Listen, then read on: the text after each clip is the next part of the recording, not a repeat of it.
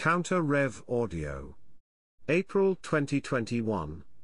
Excerpts from Considerations on France by Joseph de Maistre.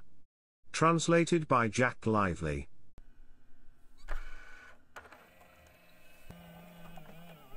Chapter 1. On Revolutions. We are all bound to the throne of the Supreme Being by a flexible chain which restrains without enslaving us. The most wonderful aspect of the universal scheme of things is the action of free beings under divine guidance. Freely slaves, they act at once of their own will and under necessity, they actually do what they wish without being able to disrupt general plans. Each of them stands at the center of a sphere of activity whose diameter varies according to the decision of the eternal geometry, which can extend, restrict, check, or direct the will without altering its nature. In the works of man, everything is as poor as its author, vision is confined, means are limited, scope is restricted, movements are labored, and results are humdrum. In divine works, boundless riches reveal themselves even in the smallest component, its power operates effortlessly, in its hands everything is pliant, nothing can resist it, everything is a means, nothing an obstacle, and the irregularities produced by the work of free agents come to fall into place in the general order. If one imagines a watch all of whose springs continually vary in power, weight, dimension, form, and position, and which nevertheless invariably shows the right time, one can get some idea of the action of free beings in relation to the plans of the Creator. In the political and moral world, as in the physical, there is a usual order and there are exceptions to this order. Normally, we see a series of effects following the same causes, but in certain ages we see usual effects suspended, causes paralyzed and new consequences emerging. A miracle is an effect produced by a divine or superhuman cause which suspends or is inconsistent with an ordinary cause. If in the middle of winter a man, before 1,000 witnesses, orders a tree to cover itself suddenly with leaves and fruit, and if the tree obeys, everyone will proclaim a miracle and prostrate themselves before the thaumaturge. But the French Revolution, as well as everything that is happening in Europe at this time, is just as miraculous in its way as the instant fructification of a tree in January, yet men ignore it or talk nonsense about it, instead of admiring. In the physical order, into which man does not intrude as a cause, he is quite ready to admire what he does not understand, but in the sphere of his own activity, where he feels he acts freely as a cause, his pride easily leads him to see disorder wherever his own power is suspended or upset. Certain actions within the power of man regularly produce certain effects in the ordinary course of events. If he misses his mark, he knows, or thinks he knows, why, he recognizes the difficulties, he appreciates them, and nothing astonishes him.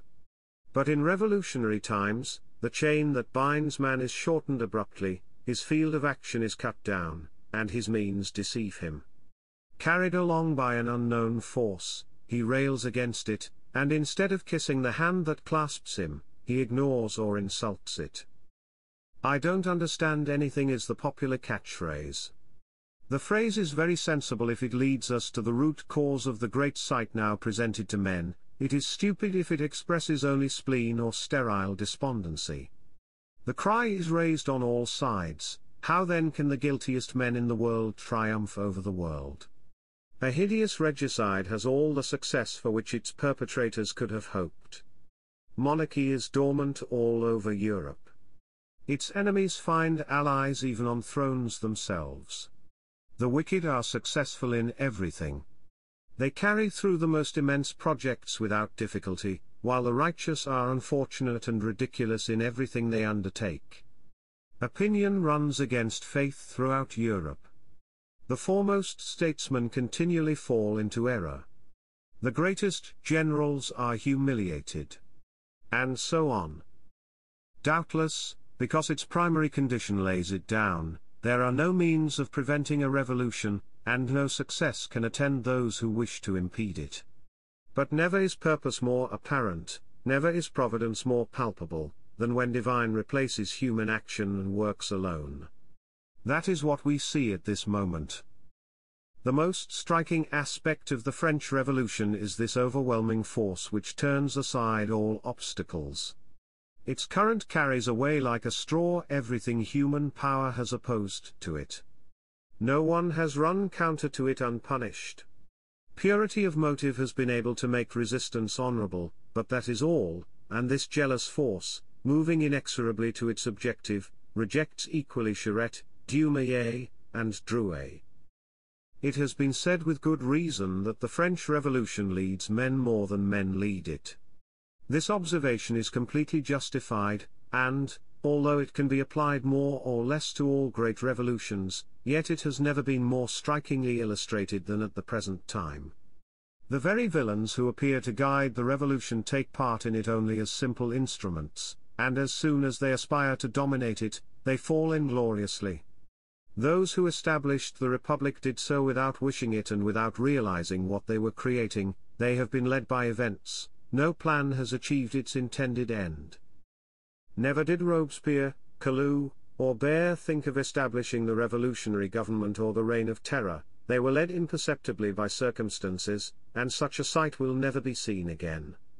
Extremely mediocre men are exercising over a culpable nation the most heavy despotism history has seen, and, of everyone in the kingdom, they are certainly the most astonished at their power. But at the very moment when these tyrants have committed every crime necessary to this phase of the revolution, a breath of wind topples them. This gigantic power, before which France and Europe trembled, could not stand before the first gust, and because there could be no possible trace of greatness or dignity in such an entirely criminal revolution, Providence decreed that the first blow should be struck by the Septembrists, so that justice itself might be degraded. It is often astonishing that the most mediocre men have judged the French Revolution better than the most talented, that they have believed in it strongly while skilled men of affairs were still unbelievers. This conviction was one of the foremost elements of the revolution, which could succeed only because of the extent and vigor of the revolutionary spirit or, if one can so express it, because of the revolutionary faith. So untalented and ignorant men have ably driven what they call the revolutionary chariot. They have all ventured without fear of counter-revolution, they have always driven on without looking behind them, and everything has fallen into their lap because they were only the instruments of a force more far-sighted than themselves. They have taken no false steps in their revolutionary career, for the same reason that the flutist of Vaucanson never played a false note. The revolutionary current has taken successively different courses, and the most prominent revolutionary leaders have acquired the kind of power and renown appropriate to them only by following the demands of the moment. Once they attempted to oppose it or even to turn it from its predestined course, by isolating themselves and following their own bent, they disappeared from the scene. In short, the more one examines the apparently more active personalities of the revolution, the more one finds something passive and mechanical about them. It cannot be too often repeated that men do not at all guide the revolution, it is the revolution that uses men. It is well said that it has its own impetus. This phrase shows that never has the divinity revealed itself so clearly in any human event. If it employs the most vile instruments, it is to regenerate by punishment. Chapter 2. Thoughts on the Ways of Providence in the French Revolution. Every nation, like every individual, has a mission which it must fulfill. It would be futile to deny that France exercises a dominant influence over Europe, an influence she has abused most culpably.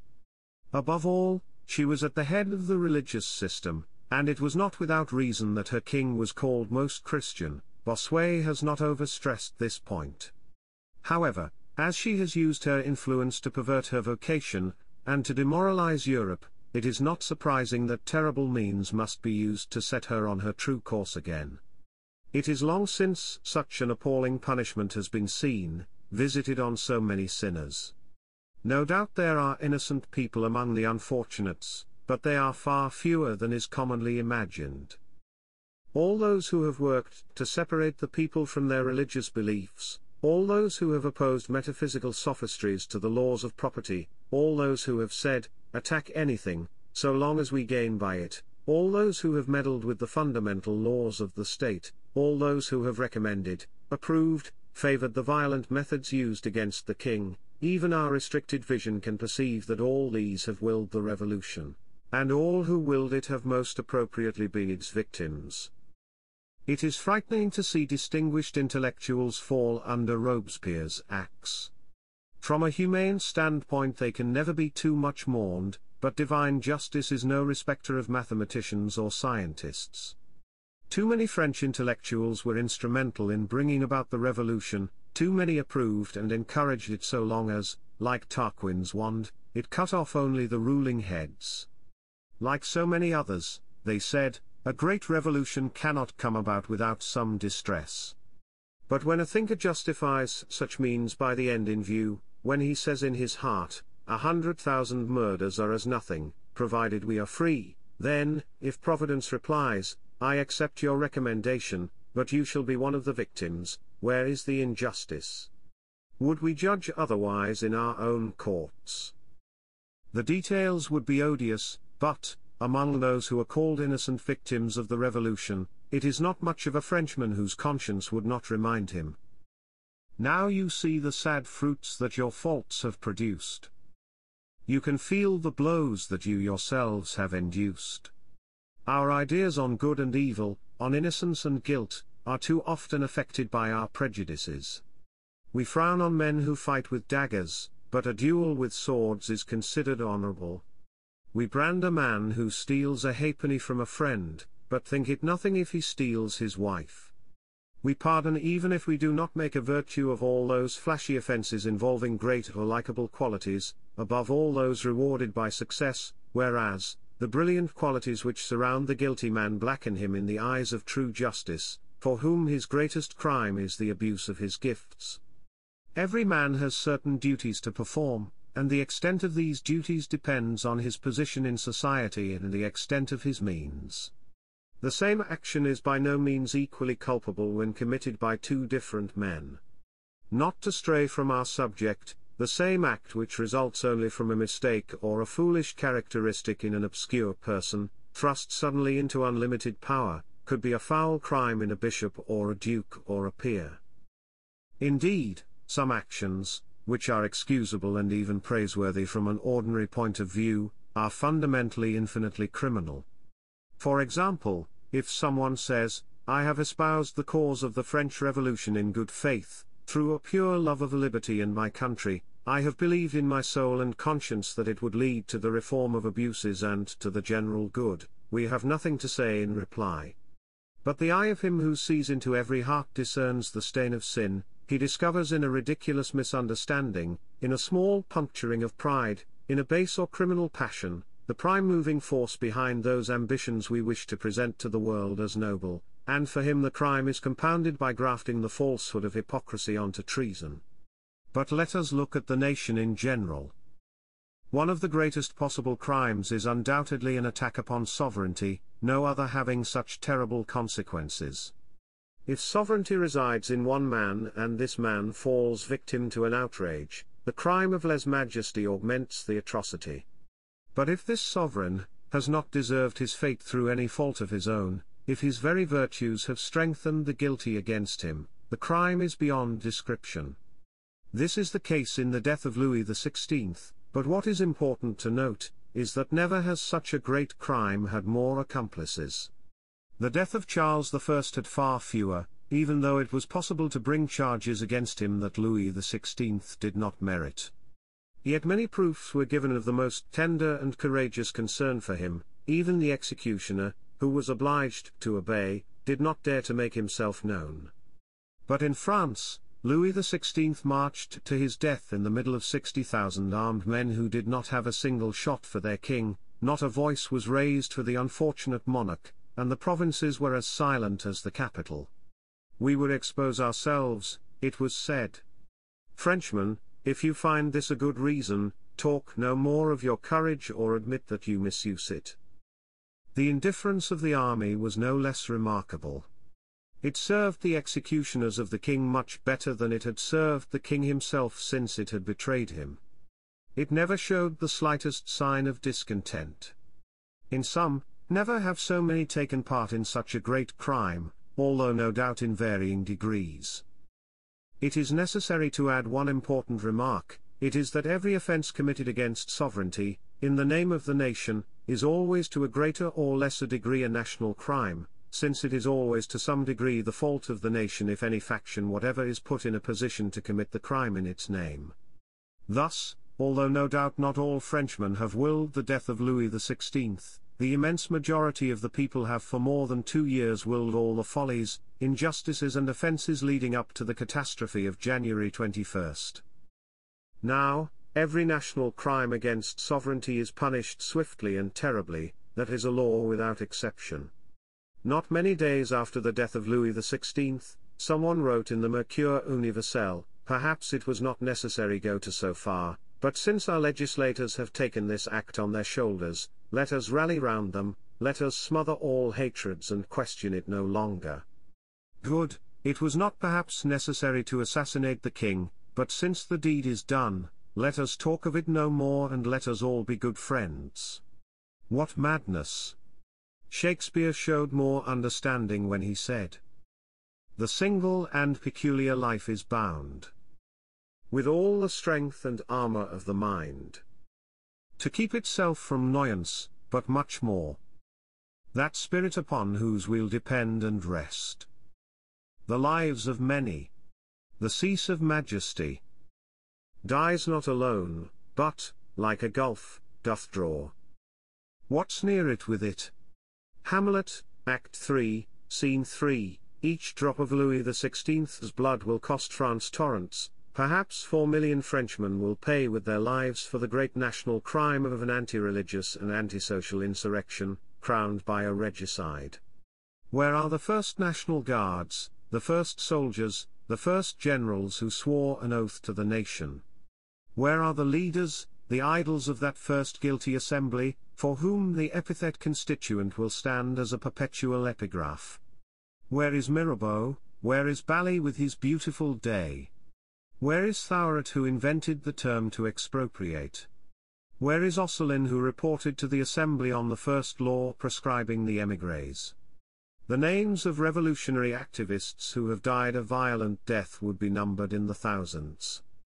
Yet it is here that we can appreciate order in disorder, because it is evident, however little one reflects on it, that the great criminals of the revolution can fall only under the blows of their accomplices. If force alone were to bring about what is called the counter-revolution and replace the king on the throne, there would be no means of doing justice. For a sensitive man, the greatest misfortune would be to judge the murderer of his father, relatives, and friends, or even the usurper of his property. However, this is precisely what would happen in the case of a counter-revolution, as the word is understood, because the higher judges, by the very nature of things, would belong to the injured class, and justice, even when it was aimed only at punishment, would have the air of vengeance. Moreover, legitimate authority always retains some moderation in the punishment of crimes in which large numbers have been involved. When it executes 5 or 6 criminals for the same crime, this becomes a massacre; if it goes beyond certain limits, it becomes detestable. In short, great crimes unfortunately demand great punishments, and in this way it is easy to pass the limits when it is a question of crimes of lèse-majesty and flattery becomes the executioner. Would the sacred sword of justice have fallen as relentlessly as Robespierre's guillotine? Would all the executioners of the kingdom and every artillery horse have been summoned to Paris in order to quarter men? Would lead and tar have been melted in vast boilers to sprinkle on limbs torn by red-hot tongs? Moreover, how could different crimes be characterized? How could punishments be graduated? And above all, how could punishments be imposed without laws? It might be said that some of the most guilty would have to be chosen and all the rest would have to be pardoned. This is precisely what Providence would not wish. Since it is omnipotent, it is ignorant of pardons produced by inability to punish. The great purification must be accomplished and eyes must be opened, the French metal, clear of its sour and impure dross, must become cleaner and more malleable to a future king. Doubtless in times past Providence had no need to punish in order to justify its courses, but in this age, it puts itself within our range of understanding and punishes like a human tribunal? There have been nations literally condemned to death like guilty individuals, and we can understand the reasons for this. If it was part of God's designs to reveal to us his intentions with regard to the French Revolution, we should read the chastisement of the French as if it were a legal decree. But what should we understand beyond this? Is not this chastisement apparent? Have we not seen France dishonored by 100,000 murders? The whole territory of this fair kingdom covered with scaffolds. And this unhappy land drenched with the blood of its children through judicial massacres, while inhuman tyrants squandered it abroad in a cruel war, sustained in their own private interests. Never has the bloodiest despot gambled with men's lives with so much insolence, and never has an apathetic people presented itself for butchering more willingly. Sword and fire, frost and famine, privations and sufferings of every kind, none of these disgusted with its punishment, everything that is laid down must accomplish its destiny, there will be no disobedience until the judgment is fulfilled. Yet, in this cruel and disastrous war, there are points of interest, and admiration follows grief turn by turn. Let us take the most terrible epoch of the Revolution. Let us suppose that, under the government of the diabolical Committee of Public Safety, the army by a startling change became suddenly royalist. Let us suppose that it rallied the primary assemblies to its side and freely named the worthiest and most enlightened men to guide it in this difficult position. Let us suppose, finally, that one of these representatives of the army rose and said, "Brave and loyal soldiers, there are occasions when all human wisdom is reduced to choosing between different evils. It is no doubt hard to fight for the Committee of Public Safety, but it would be yet more disastrous to turn our arms against it. The moment the army meddles in politics, the state will be dissolved and the enemies of France, profiting from this period of disorder, will invade and divide it. We must act, not for the moment, but for the future. Above all, the integrity of France must be maintained, and this we can do only by fighting for the government, whatever it may be, because by these means France, in spite of her internal dissensions, will preserve her military power and international influence. To press the point home, it is not for the government that we fight, but for France and for the future king, who will be indebted to us for an empire much greater perhaps than that found by the Revolution. It is therefore our duty to overcome the repugnance which makes us hesitate. Perhaps our contemporaries will calumniate our conduct, but posterity will do us justice." This man would have spoken very wisely. In fact, the army has appreciated this hypothetical argument without knowing it, and the terror on the one hand, and immorality and extravagance on the other, have done precisely what a consummate and almost prophetic wisdom would have dictated to the army. Fundamentally, it can be seen that, the revolutionary movement once having taken root, France and the monarchy could be saved only by Jacobinism. The king has never had an ally, although he was never imprudent enough to state the fact. It is quite evident that the coalition had no love for French territorial integrity. However, how was the coalition to be resisted? By what supernatural means could the European conspiracy be broken? Only the evil genius of Robespierre could achieve this miracle. The revolutionary government hardened the French spirit. By drenching it in blood, it heightened soldiers' morale and doubled their power by a ferocious despair and contempt for life which derived from fury. The horror of the gallows, pushing the citizen to the frontiers, built up military strength in proportion as it destroyed the least internal resistance.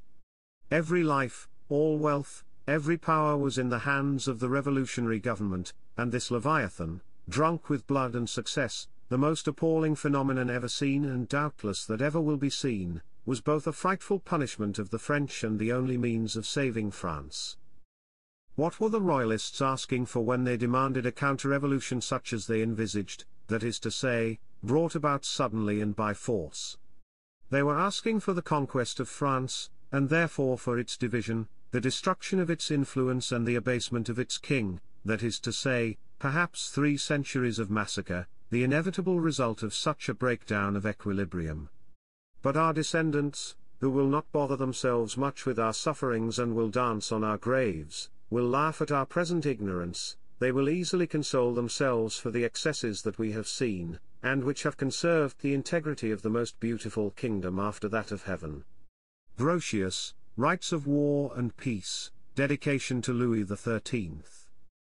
It seems that all the monsters spawned by the revolution have worked only for the monarchy. Through them, the luster of victories has won the world's admiration, and has surrounded the name of France with a glory not entirely dimmed by the crimes of the revolution. Through them, the king will return to the throne with all his brilliance and power, perhaps even with an increase in power. And who knows if, instead of miserably sacrificing some of his provinces to obtain the right of ruling over the others, he will not be restored with the pride of power which gives what it can withhold. Certainly, less probable things have been seen to happen. This same idea that everything works for the advantage of the French monarchy leads me to believe that any royalist revolution is impossible before the war ends, for the restoration of the crown would weaken suddenly the whole machinery of the state. The black magic operating at this moment would vanish like a mist before the sun. Kindness, clemency, justice, all the gentle and peaceful virtues would suddenly reappear and bring back with them a certain general gentleness of character, a certain cheerfulness entirely opposed to the somber rigor of the revolutionary regime. No more requisitions, no more legal thefts, no more violence. Would the generals, preceded by the white flag, call revolutionary the inhabitants of the invaded areas who legitimately defended themselves? And would they enjoin them not to move on pain of being shot as rebels?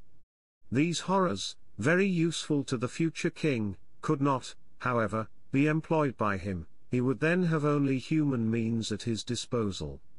He would be on a level with his enemies, and what would happen at that moment of suspension which necessarily accompanies the transition from one government to another? I do not know. I am well aware that the great conquests of the French seem to put the integrity of the kingdom beyond dispute. I even intend to touch here on the reason for these conquests. However, it still appears more advantageous to France and the monarchy that peace, and a glorious peace for the French, should be achieved by the Republic, and that, when the king returns to the throne, a stable peace should remove him from every kind of danger.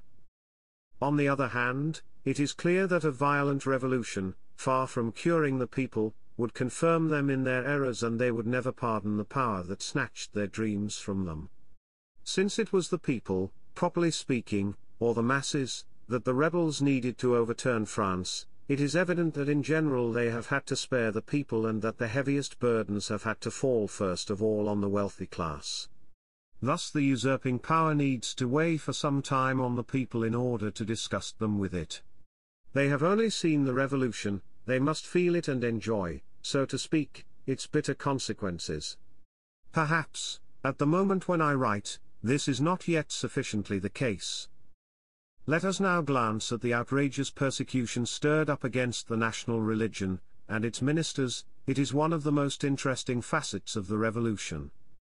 It cannot be denied that the French clergy was in need of reform, and, though I am very far from taking up the vulgar attacks on the clergy, nonetheless it appears to me incontestable that wealth, luxury, and a general tendency toward laxity had lowered this great body of men, that it was often possible to find under the surplice a man of the world rather than an apostle, and finally that, in the years immediately before the Revolution, the clergy had fallen, almost as much as the army, from the place it had occupied in public esteem. The first blow aimed at the Church was the appropriation of its estates, the second was the constitutional oath, and these two tyrannical measures started the Reformation. The oath screened the priests, if it can be so expressed. All who took it, save a few exceptions whom we can ignore, saw themselves led by stages into the abyss of crime and disgrace. Opinion has only one view of these apostates. The faithful priests, recommended to this same opinion by an initial act of firmness, won even more renown by the bravery with which they have been able to bear sufferings and even death in defense of their faith. The massacre of Carmes is comparable in its beauty to anything of this sort that ecclesiastical history can offer. no more revolting tyranny can be imagined than that which expelled them from their country by thousands, against all justice and decency. But on this point, as in all the others, the crimes of the French tyrants became the weapons of Providence. It was probably necessary for French priests to be shown to foreign nations, they have lived among Protestant peoples, and this closeness has greatly diminished hatreds and prejudices. The considerable migration of the clergy, and particularly of the French bishops, to England especially seems to me a remarkable event. Surely words of peace will have been spoken and schemes of rapprochement formed during this remarkable reunion. Even if only common hopes were created, this would still be a great deal. If ever Christians draw together, as everyone asks them to, it seems that the impulse must come from the Church of England. Presbyterianism was a French, and consequently an exaggerated, creation. We stand too far away from the adherents of this insubstantial religion, there are no means of communication between us. But the Anglican Church, which touches us with one hand, touches with the other those whom we cannot approach, and although, from a certain point of view, it is exposed to attacks from the two sides, and although it presents the slightly ridiculous sight of a rebel who preaches obedience, it is nevertheless very valuable from another standpoint, and can be seen as a catalyst, capable of combining elements incompatible of themselves. The property of the clergy having been dissipated, no despicable motive can for a long time to come attract new members to it, so that everything combines to revive the clergy. There is reason to believe, moreover, that the contemplation of the work with which it is charged will give to it a degree of exaltation which raises men above themselves and makes them capable of great things. Add to these circumstances the ferment of ideas in certain European countries, the inspiring opinions of several great men, and that kind of disquiet which is affecting religious people, especially in Protestant countries, and is pushing them along unwonted paths. Notice at the same time the storm rumbling over Italy, Rome menaced as well as Geneva by the power that wants the destruction of all sects, and the national supremacy of religion abolished in Holland by a decree of the National Convention. If Providence deletes, it is no doubt in order to rewrite. I notice that when great systems of belief have established themselves in the world, they have been favored by great conquests in the formation of great sovereignties, and the reason can clearly be seen. How indeed have these remarkable schemes which have baffled all human foresight come about in one day?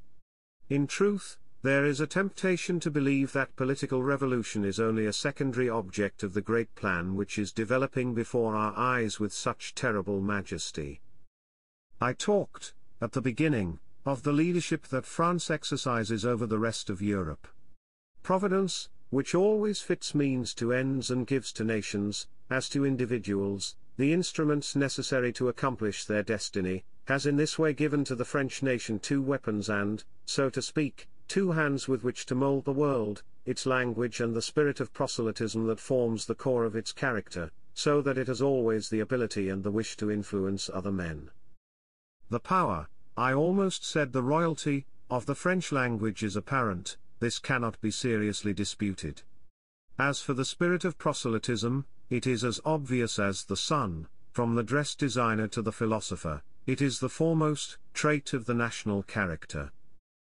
This proselytism is commonly ridiculed, and really it often merits it, particularly in the forms it takes, but fundamentally it has a function. It is a constant law of the moral world that every function produces a duty.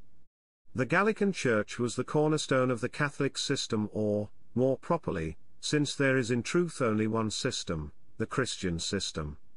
Although perhaps they doubt it, the churches opposing the universal church exist only by virtue of it, being like those parasitic plants, those sterile mistletoes which draw their nurture from and weaken the tree that supports them. From the fact that the action and reaction of opposing powers is always equal, the greatest efforts of the goddess of reason against Christianity were made in France, the enemy attacked the citadel. The French clergy should not therefore fall asleep, it has 1,000 reasons for believing that it is called to a high destiny, and the same arguments that show it why it is suffering allow it also to believe itself fated for a crucial task.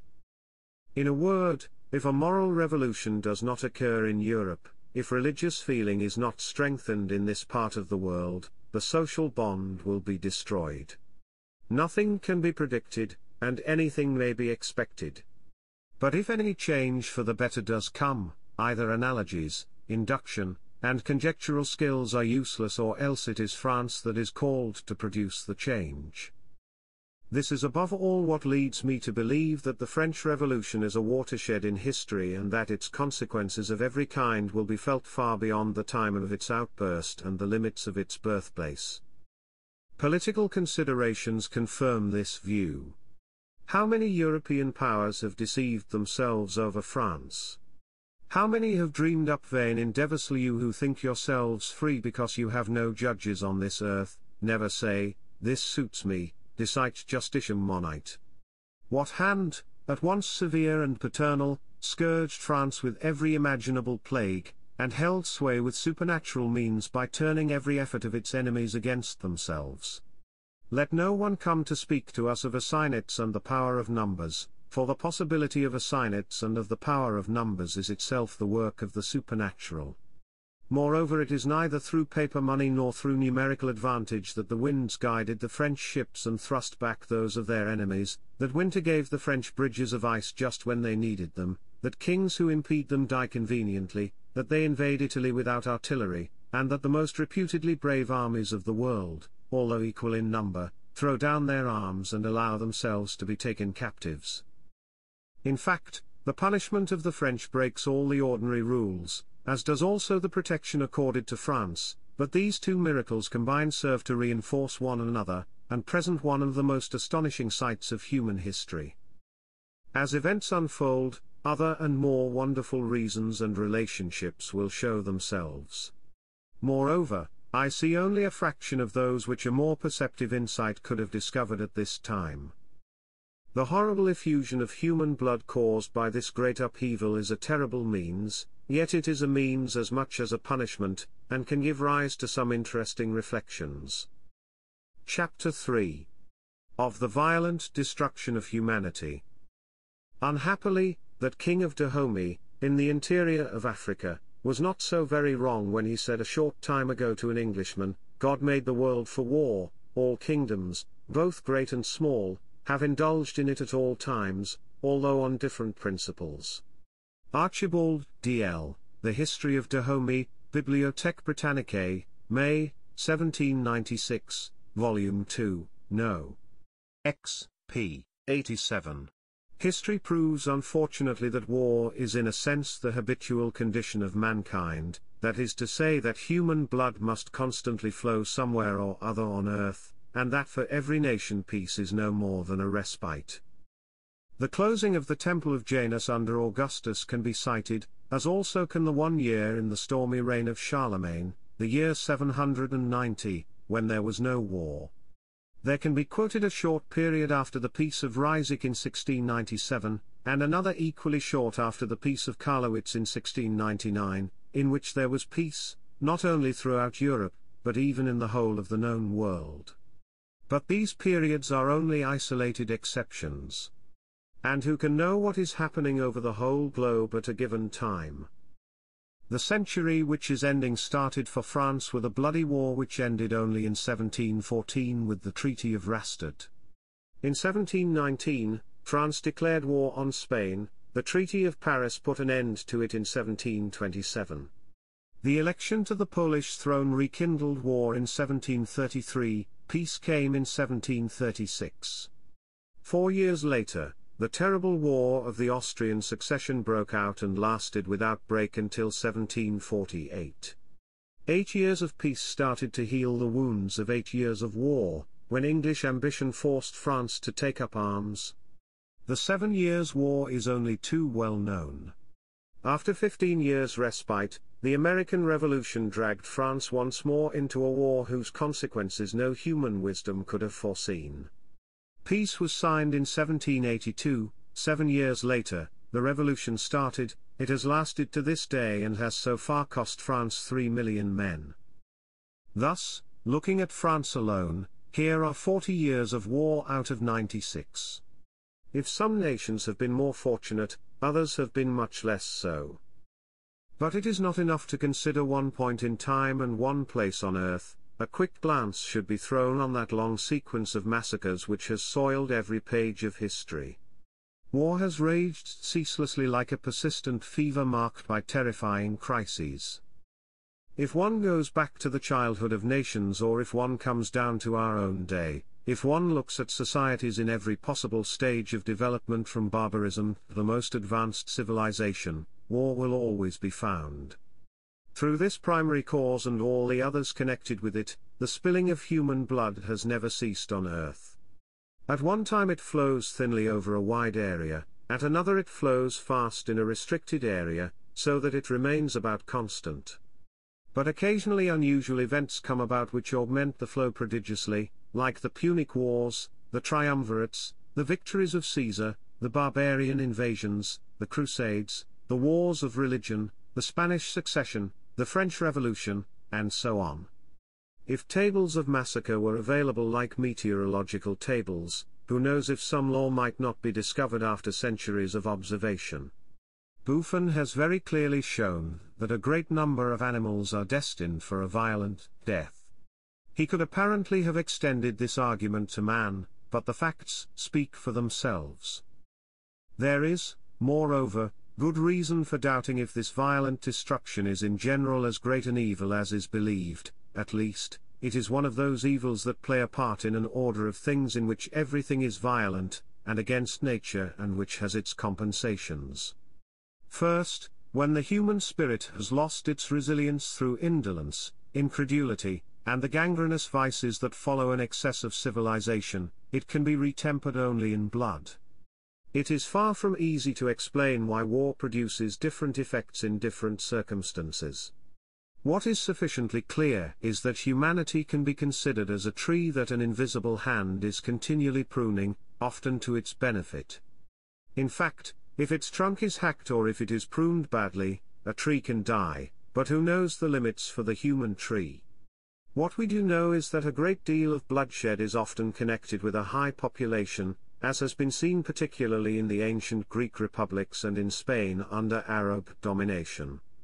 The platitudes on war mean nothing. No great intelligence is needed to know that the more men killed, the fewer at that moment remain, just as the more branches are cut, the fewer remain on the tree. It is the results of the operation that must be considered.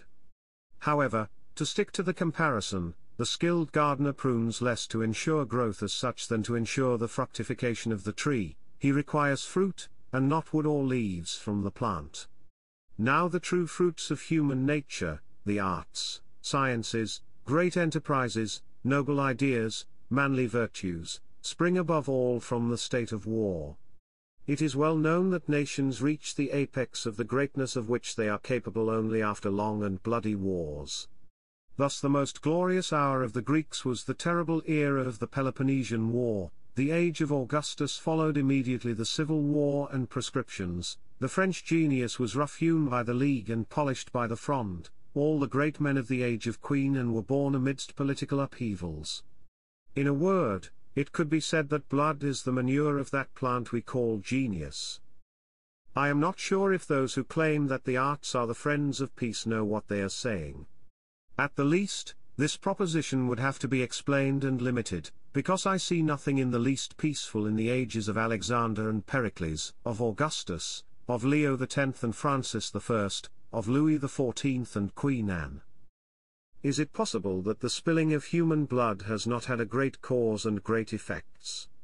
Let us reflect on it. History and myth, the discoveries of modern psychology and ancient traditions, unite to provide materials for these reflections. We should not be more ashamed to proceed cautiously on this point than on 1,000 others less relevant to man. Let us still thunder against war and try to turn sovereigns from it, but let us not share the imaginings of Condorcet, the philosopher so dear to the Revolution, who spent his life preparing the misfortune of the perfection we now possess, benignly leaving the future to our ancestors. There is only one way of restraining the scourge of war, and that is by restraining the disorders that lead to this terrible purification. I know very well that, in all these discussions, we are assailed continually with the wearisome picture of the innocents who perish with the guilty. But, without penetrating far into this extremely profound question, it can be considered solely in its relation to the universally held dogma, as old as the world itself, that the innocent suffer for the benefit of the guilty. It seems to me that it was from this dogma that the ancients derived the custom of sacrifices that they practiced throughout the world and that they judged useful not only to the living but still more to the dead, a typical custom that habit has made us regard without astonishment, but whose roots are nonetheless difficult to trace. The self-sacrifices, so famous in antiquity, spring again from the same dogma.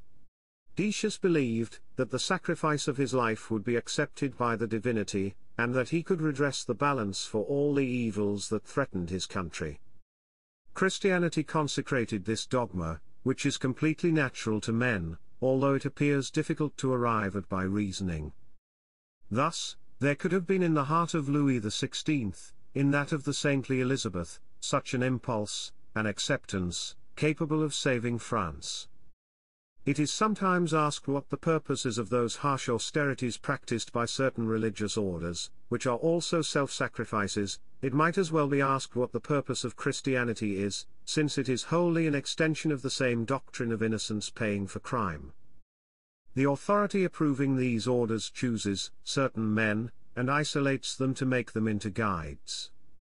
There is nothing but violence in the world, but we are tainted by modern philosophy which has taught us that all is good, whereas evil has polluted everything, and in a very real sense all is evil, since nothing is in its proper place. The keynote of the system of our creation being lowered, the whole melody is lowered in proportion, following the rules of harmony. The whole of creation bemoans its fate, Romans 8:22, and strives, with effort and grief, for a new order of things.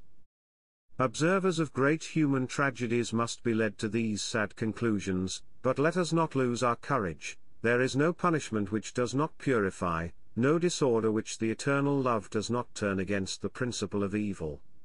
It is refreshing amid general upheaval to get a glimpse of the plans of divinity. Never shall we see the whole scheme of things in our voyage through life, and we shall often mislead ourselves, but in every possible science, except the exact sciences, are we not reduced to conjecture? And if our conjectures are plausible, if we can find an analogy for them, if they rest on universally accepted ideas, above all if they console us and make us better men, what do they lack? If they are not true, they are good, or more accurately, since they are good, are they not true? Having looked at the French Revolution from a purely moral point of view, I shall turn my attention to politics, without, however, forgetting the primary aim of my work. Chapter 4.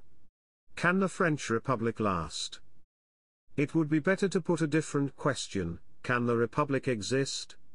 This is assumed much too quickly, and the preliminary question seems justified, for nature and history agree that a great and indivisible republic is an impossibility. A small number of republicans contained within the walls of a town can no doubt rule over millions of subjects, as was the case with Rome, but there cannot exist a great free nation under a republican form of government. This is so clear in itself that theory can dispense with experience, but experience, which decides every question in politics as in science, is here in perfect accord with theory. What arguments have been put to Frenchmen to persuade them that a republic of 24 million people is possible? Only two. 1. There is nothing to prevent something being created that has never been known before. 2. The discovery of the representative system allows us to do things which our predecessors could not do. Let us examine the force of these two arguments. If it was said to us that a dice, thrown 100 million times, always showed only the 5 numbers L, 2, 3, 4, and 5, could we believe that there was a 6 on one of its faces? The answer is undoubtedly no, and it would be as obvious to us as if we had actually seen it that one of the 6 faces was blank or that one of the numbers had been duplicated. Very well, if we look at history, we shall see what is called fortune throwing dice endlessly for 4,000 years. Has it ever brought a great republic? No. Therefore this number was not on the dice. If the world had witnessed the successive growth of new forms of government, we would have no right to claim that such and such a form is impossible just because it has never been known, but the contrary is the case. Monarchies have always been known, and republics have sometimes been known. If one wishes to enter into subdivisions, one can call democracy the government in which the masses exercise sovereignty, and aristocracy that in which sovereignty belongs to a more or less restricted number of privileged families. That is the end of the matter.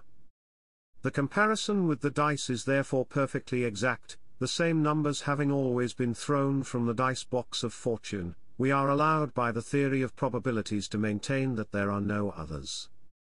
Let us not confuse the essences of things with their modifications. The first are unalterable and always recur, the second change and alter the picture a little, at least for the multitude, for every practised eye easily sees through the changing garb in which eternal nature dresses according to time and place. Thus, there is nothing new, and a great republic is impossible, since there has never been a great republic. As for the representative system, by which it is believed the problem can be resolved, feel tempted to digress, if the reader will pardon me. Let us begin by pointing out that this system is by no means a modern discovery, but a product, or more properly a part, of feudal government, when it reached that point of maturity and balance which made it, on the whole, the most perfect in the world. Having formed the local communities, the royal authority called them to the national assemblies. They could appear there only through deputies, and from this arose the representative system. One would have to have very little insight into what Bacon called interiora rerum to believe that men could have achieved such institutions by an anterior process of reasoning, and that such institutions could be the product of deliberation. Moreover, national representation is by no means peculiar to England. It is found in every European monarchy, but it is living in Great Britain, whereas elsewhere it is dead or dying. It is no part of the plan of this small work to consider if its suspension works to the harm of humanity and if it would be advisable to draw nearer to the old forms. It is sufficient to point out from history, 1. That in England, where national representation has gained and retained more power than anywhere else, there is no mention of it before the middle of the 13th century. 2. That it was not an invention, or the product of deliberation, or the result of the action of the people making use of its ancient rights, but that in reality an ambitious soldier, to satisfy his own designs, created the balance of the three powers after the Battle of Lewes, without knowing what he was doing, as always happens. 3. That not only was the calling of the Commons to the National Council a concession of the monarch, but that in the beginning the king named the representatives of the counties, cities, and boroughs. 4. That, even after the local communities had assumed the right of naming their representatives in Parliament during Edward I's journey in Palestine, they had there only a consultative voice, that they presented their grievances, like the Estates General in France, and that concessions by the Crown following from their petitions were always granted by the king and his spiritual and temporal lords, on the humble prayers of the Commons. 5. Finally, that the co-legislative power attributed to the House of Commons is still very new, since it goes back at the most to the mid-15th century. If therefore the term national representation is taken to mean a certain number of representatives sent by certain men, taken from certain towns or boroughs, by virtue of an old concession by the sovereign, there is no dispute, for such a government exists, it is England. But if it is intended that all the people should be represented, that they can be represented only by virtue of a mandate, and that every citizen is capable of giving or receiving these mandates, with a few physically and morally inevitable exceptions, and if it is still more intended to add to such a system the abolition of all hereditary distinctions and offices, this representation is a thing that has never been seen and that will never be successful. Through bad faith or inattention, it is fairly often assumed that a proxy alone can be representative. This is an error.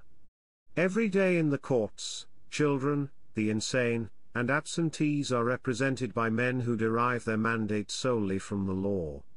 Now the people unite to a high degree the three qualities, for it is always a child, always foolish, always absent. Why then can its guardians not dispense with its mandates? America is often cited to us. I know nothing so provoking as the praise showered on this babe in arms, let it grow. But to bring as much light as possible into this discussion, it should be pointed out that the supporters of the French Republic are obliged to prove, not only that perfected representation, as they put it, is possible and desirable, but also that the people can by these means retain its sovereignty, as they also put it, and form as a whole a republic. This is the crux of the matter, for if the republic is in the capital and the rest of France is subject to the republic, it is not accountable to the sovereign people. The committee that was last charged with devising a method for revising the Third Estate put the French population at 30 millions. Let us accept this number and assume that France retains its conquests. By the terms of the Constitution, every year 250 people leave the legislature and should be replaced by 250 others. It follows that, if the 15 million men, implied by this total population, were immortal, capable of being representatives, and nominated in strict rotation, each Frenchman would come to exercise in time the national sovereignty every 60,000 years. Since, however, it must be admitted that men will die from time to time in such a period, that moreover some men will be re-elected and that a good number of individuals by nature and good sense will always be incapable of representing the nation, the imagination boggles at the enormous number of sovereigns condemned to die without having reigned. Rousseau held that the national will cannot be delegated, one is free to agree or disagree, and to wrangle for 1,000 years on these academic questions. But what is certain is that the representative system is completely incompatible with the exercise of sovereignty, above all under the French system in which popular rights are limited to electing electors, in which not only can the people not impose specific mandates on their representatives but also the law takes care to break any relationship between representatives and their respective constituencies by warning them that they are by no means representatives of those who have elected them, but of the nation. A splendid and extremely convenient word, since one can make of it whatever one wishes. In short, it is impossible to conceive a constitutional code better calculated to destroy the rights of the people. Thus that vile Jacobin conspirator was nevertheless quite right when he asserted roundly during a judicial inquiry, "I believe the present government to be a usurper of authority, a violator of all the rights of the people, whom it has reduced to the most deplorable slavery. It is a dreadful system aimed at the happiness of a small number and founded on the oppression of the masses.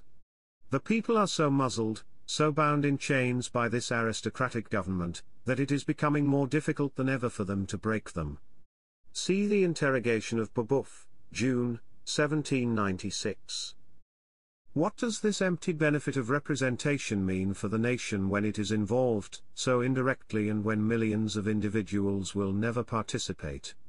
Are sovereignty and government any less alien to them? But, it has been said in reply, what does it matter to the nation that representation is a vain honor, if this system establishes public liberty? This is irrelevant, for the question is not whether the French people can be free under the constitution that has been given to it, but whether it can be sovereign. The question is changed, to avoid the argument. Let us begin by leaving out the exercise of sovereignty and insist on the fundamental point that the sovereign will always be in Paris, that the whole fuss about representation means nothing, that the people remain quite alien to government, that they are subject to government more than in a monarchy, and that a great republic is as self-contradictory as a squared circle. For both can be demonstrated with mathematical precision. So the question is reduced to deciding if it is in the interest of the French people to be subject to an executive directory and two councils instituted according to the 1795 Constitution rather than to a king ruling according to ancient forms. It is very much less difficult to resolve a problem than to pose it. It is necessary to dismiss this word republic and to talk only of the government. I shall not discuss whether it is capable of acting for the general happiness, the French can judge this well enough. Let us see only if, such as it is and whatever name is given to it, it can last.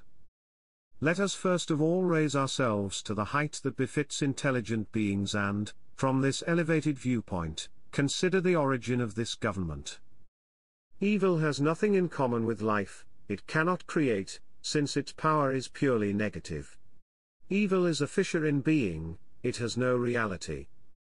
What distinguishes the French Revolution and what makes it an event unique in history is that it is radically evil, no element of good relieves the picture it presents, it reaches the highest point of corruption ever known, it is pure impurity. In what scene of history can be found so many vices acting at once on the same stage, such an appalling combination of baseness and cruelty, such profound immorality, such a disdain for alley decency?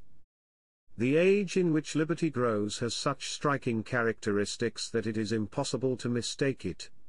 In such a period, love of country is a religion and respect for laws a superstition, individuality is outstanding, general habits of life are austere, every virtue flourishes at once, parties work for the good of the country since they fight only for the honor of serving it, everything, even crime, carries the imprint of grandeur. If this picture is compared to that offered by France, how can one believe in the continuance of a liberty which grows from a canker? Or more exactly, how can one believe that this liberty can be born, for it still does not exist, and that from the heart of the most loathsome corruption can emerge that form of government that requires virtues more than any other? Listening to these called republicans talk of liberty and virtue is like seeing a faded courtesan playing the virgin with blushes of rouge. No doubt the French Revolution has gone through a number of different phases, yet its general character has never varied, and even at birth it showed everything it was destined to become. There was a certain inexplicable delirium, a blind impetuosity, a shameful contempt for all human decency, an immorality of a new kind that jested about its crimes, above all an insolent prostitution of reasoning, and of all those words designed to express ideas of justice and virtue.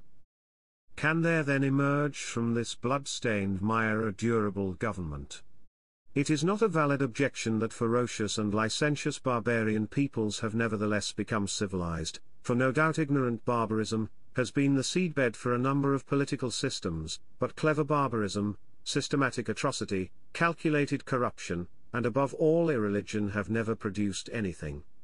Greenness leads to maturity, decay leads to nothing. Has there ever been seen, moreover, a government, and more particularly a free constitution, started in spite of its members and dispensing with their consent? Yet this is the sight that would be presented to us by this meteor called the French Republic if it could last. This government is thought to be strong because it is violent, but strength differs from violence as much as from weakness, and this government's astonishing method of operation at this time furnishes of itself sufficient proof that it cannot endure for long. The French nation does not want this government, it suffers it, and remains submissive either because it cannot shake it off or because it fears something worse. The Republic rests only on these two unsure foundations. It can be said that it relies entirely on two negatives. It is also very remarkable that the apologists of the Republic are not at all keen to show the benefits this government brings, feeling rightly that this is the weak spot in their armor. They say only, as boldly as they can, that it is possible, and, passing as lightly over this argument as if it were hot coals, they want solely to show the French that they will expose themselves to the gravest dangers if they return to their old government. It is on this topic they become eloquent, they never stop talking of the evils of revolution. If pressed, they are the kind of people to admit that those who created the present government committed a crime provided it is conceded that it is unnecessary to start a new revolution. They throw themselves at the feet of the French nation, they beg it to guard the Republic. Everything they say about the stability of the government seems to be the result not of reasoned convictions but of fanciful hopes. Let us move to the great anathema that weighs on the Republic. Chapter 5. On the French Revolution considered in its anti-religious character, digression on Christianity. There is a satanic element in the French Revolution which distinguishes it from any other revolution known or perhaps that will be known. Remember the great occasions, Robespierre's speech against the priesthood, the solemn apostasy of the priests, the desecration of objects of worship, the inauguration of the goddess of reason, and the many outrageous acts by which the provinces tried to surpass Paris. these all leave the ordinary sphere of crimes and seem to belong to a different world. Now that the revolution has lost its force, the grossest abuses have disappeared, yet the principles still remain? Have not the legislators, to make use of their term, made the historically unique claim that the nation will not pay for any form of worship? Some men of this age seem to me to raise themselves at certain moments to a hatred for the divinity, but this frightful act is not needed to make useless the most strenuous creative efforts. The neglect of, let alone scorn for, the great being brings an irrevocable curse on the human works stained by it. Every conceivable institution either rests on a religious idea or is ephemeral. Institutions are strong and durable to the degree that they partake of the divinity. Not only is human reason, or what is ignorantly called philosophy, unable to replace those foundations ignorantly called superstitions, but philosophy is, on the contrary, an essentially destructive force. In short, man can mirror his Creator only by putting himself in harmony with him. How senseless to believe that, to make a mirror reflect the sun, we should turn it toward the earth.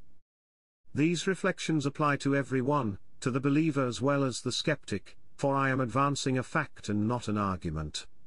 It does not matter whether these ideas are laughed at or respected, true or false, they no less form the only base for every stable institution. Rousseau, perhaps the most mistaken of men, has nevertheless hit on this truth, without wanting to draw the full consequences from it.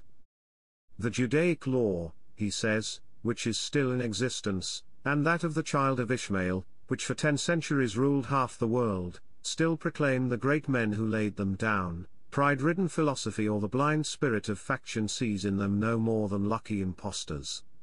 Social Contract, Book 2, Chap. 7. He ought to have drawn the conclusion, instead of talking about the great and powerful genius which watches over durable institutions, as if this high-flown language explained anything.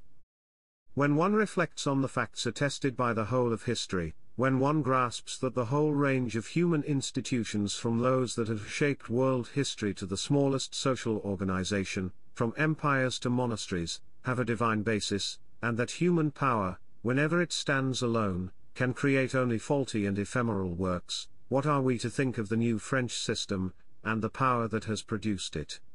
For my own part, I will never believe in the fecundity of a vacuum.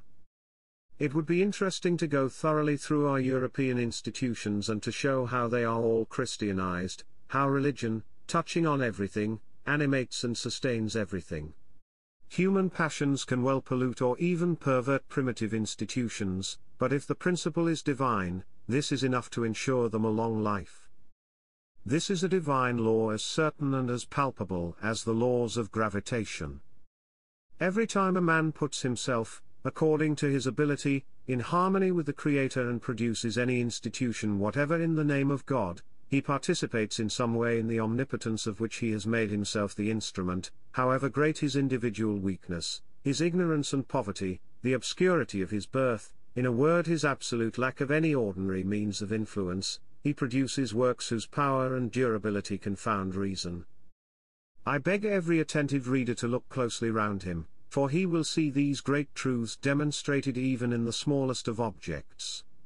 It is not necessary to go back to the son of Ishmael, to Lycurgus, to Numa, to Moses, whose laws were completely religious. A popular festival, a rustic dance is sufficient for the observant. They will see in some Protestant countries gatherings and popular rejoicings that no longer have any apparent purpose and spring from Catholic usages which have been completely forgotten. There is nothing moral or worthy of respect in these festivals in themselves, but it makes no difference, for they derive, however tenuously, from religious ideas, and this is enough to perpetuate them. 3 centuries cannot bury their memory. But just let the masters of the world, princes, kings, emperors, powerful majesties, invincible conquerors, let them only try to make the people dance on a certain day each year in a set place. This is not much to ask, but I dare swear that they will not succeed, whereas, if the humblest missionary comes to such a spot, he will make himself obeyed 2000 years after his death. Every year the people meet together around a rustic church in the name of St. John, St. Martin, St. Benedict, and so on. They come filled with boisterous yet innocent cheerfulness. Religion sanctifies this joy, and the joy embellishes religion. They forget their sorrows. At night, they think of the pleasure to come on the same day next year, and this date is stamped on their memory. By the side of this picture put that of the French leaders who have been vested with every power by a shameful revolution and yet cannot organize a simple fate. They pour out gold and call all the arts to their aid, yet the citizen remains at home, listening to the appeal only to laugh at the organizers. How great is human folly and weakness! Legislators, reflect on this example, for it shows you what you are and what you can do. Do you need anything further to enable you to judge the French system?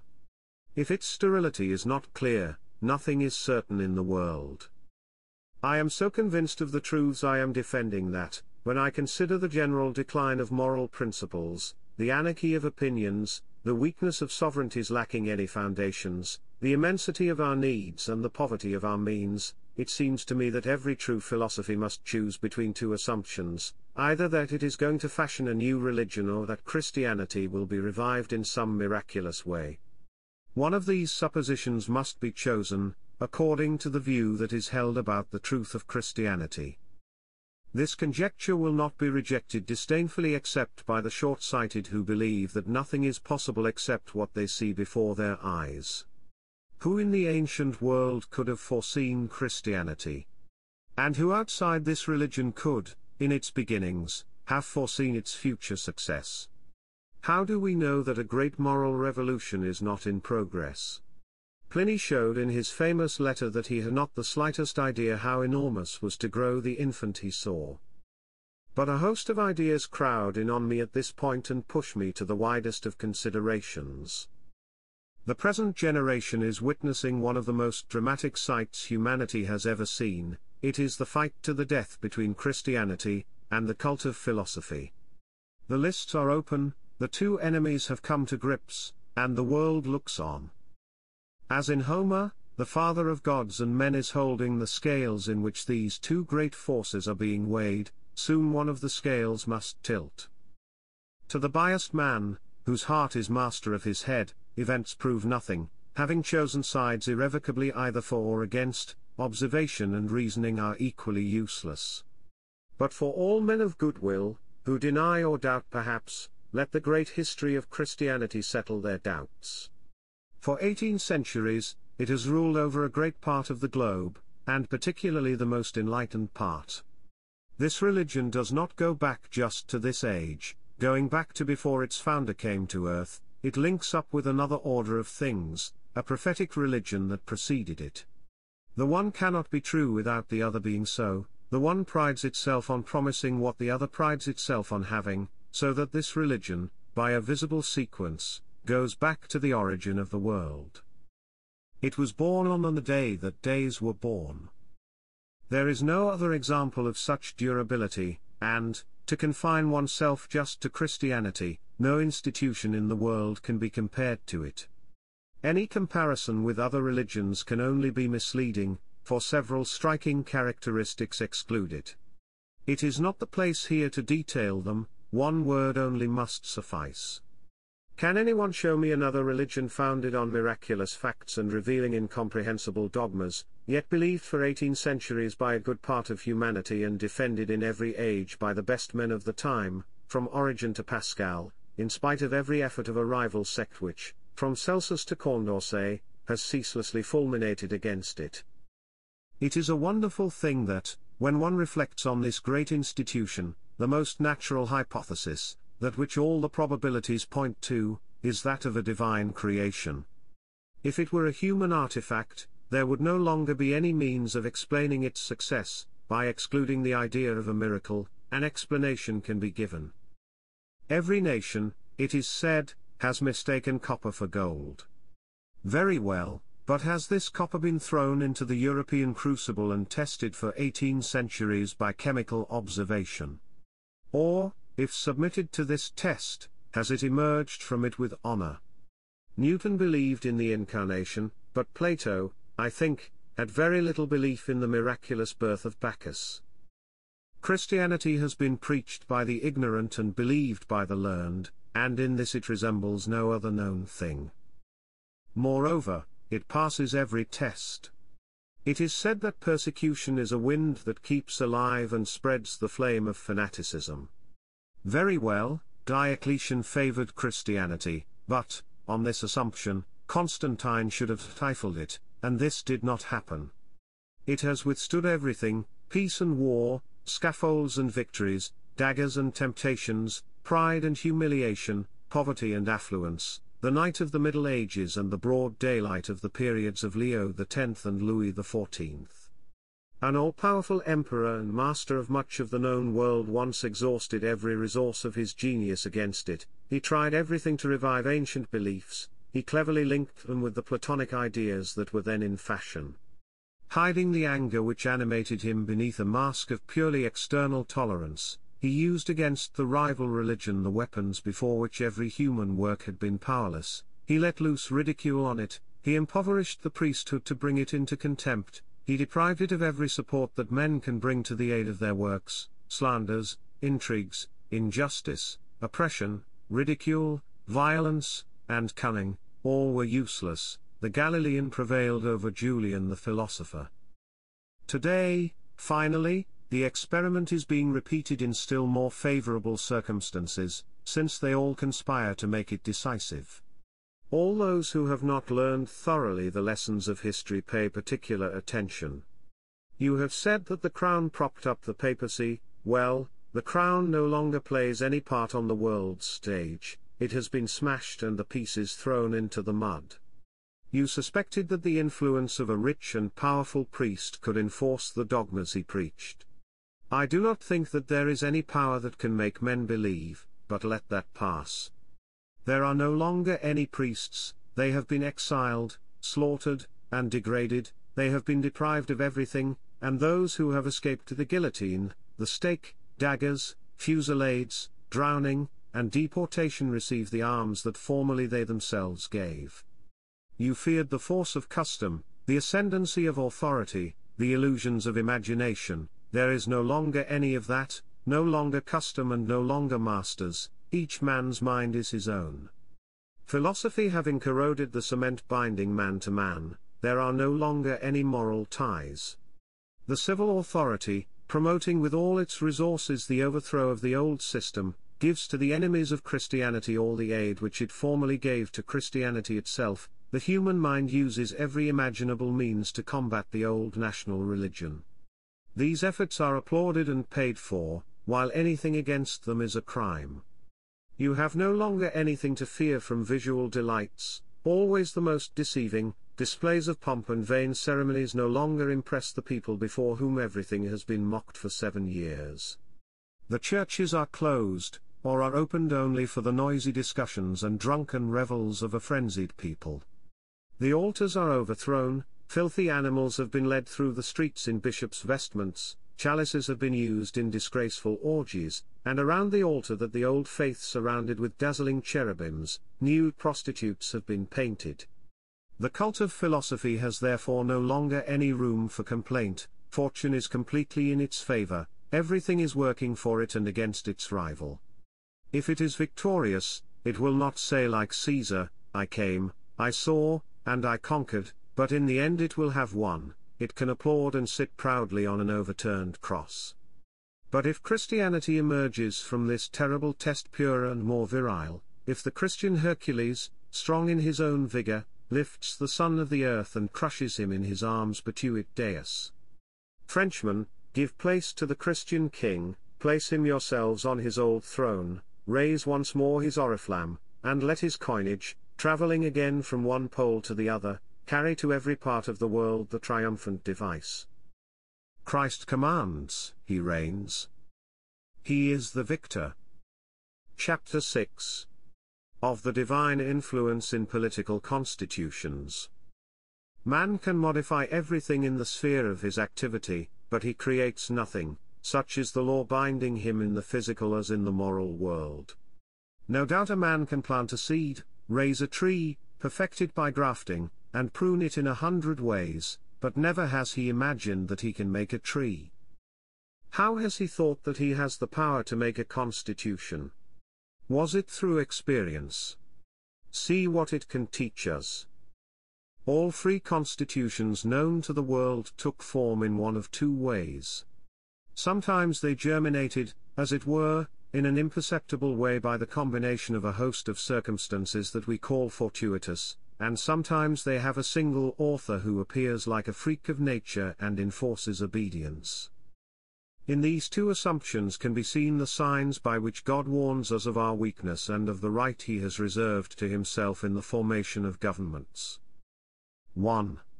No government results from a deliberation. Popular rights are never written, or at least constitutive acts or written fundamental laws are always only declaratory statements of anterior rights, of which nothing can be said other than that they exist because they exist.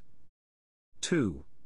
God, not having judged it proper to employ supernatural means in this field, has limited himself to human means of action, so that in the formation of constitutions, circumstances are all and men are only part of the circumstances. Fairly often, even, in pursuing one object they achieve another, as we have seen in the English Constitution. 3. The rights of the people, properly speaking, start fairly often from a concession by sovereigns, and in this case they can be established historically, but the rights of the sovereign and of the aristocracy, at least their essential rights, those that are constitutive and basic, have neither date nor author. 4. Even the concessions of the sovereign have always been preceded by a state of affairs that made them necessary and that did not depend on him. 5. Although written laws are always only declarations of anterior rights, yet it is very far from true that everything that can be written is written. There is even in every constitution always something that cannot be written, and that must be left behind a dark and impenetrable cloud on pain of overturning the state. 6. The more that is written, the weaker is the institution, the reason being clear. Laws are only declarations of rights, and rights are not declared except when they are attacked, so that the multiplicity of written constitutional laws shows only the multiplicity of conflicts and the danger of destruction. This is why the most vigorous political system in the ancient world was that of Sparta, in which nothing was written. 7. No nation can give itself liberty if it has not it already. Its laws are made when it begins to reflect on itself. Human influence does not extend beyond the development of rights already in existence but disregarded or disputed. If imprudent men step beyond these limits by foolhardy reforms, the nation loses what it had without gaining what it hopes for. In consequence, it is necessary to innovate only rarely and always moderately and cautiously. 8. When Providence has decreed the more rapid formation of a political constitution, a man appears invested with indefinable powers, he speaks and exacts obedience, but these heroes belong perhaps only to the ancient world, and the youth of nations. However that may be, the distinctive characteristic of these legislators is that they are kings or high nobles. There is and can be no exception to this. 9. Even these legislators with their exceptional powers simply bring together pre-existing elements in the customs and character of a people, but this gathering together and rapid formation which seem to be creative are carried out only in the name of the divinity. Politics and religion start together. It is difficult to separate the legislator from the priest, and his public institutions consist principally in ceremonies and religious holidays. 10.